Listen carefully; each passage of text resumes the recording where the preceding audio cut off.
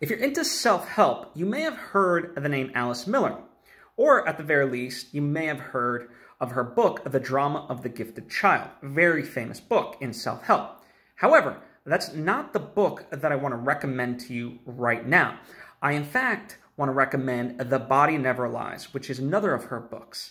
And I actually think this is the far superior book in terms of her work and what she brings to the table. As the name implies, The Body Never Lies, what she's getting at is that our body stores, trauma within itself, and it comes out in our lives through illness, diseases, and so forth.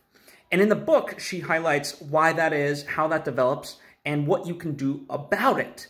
And so it's truly phenomenal in terms of her work, and it's launched other psychologists to really get on board with this notion. So worth a read if you're into that. The Body Never Lies.